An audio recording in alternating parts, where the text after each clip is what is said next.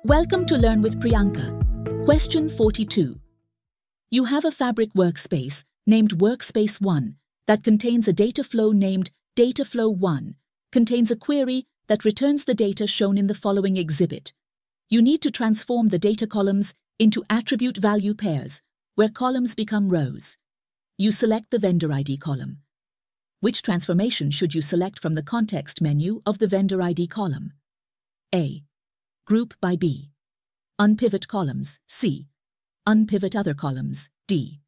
Split column. E. Remove other columns. This is a pretty straightforward question, and the correct answer is option C, unpivot other columns. If you initially thought the correct answer was unpivot columns, I encourage you to pause the video and take a moment to review the differences between these two options.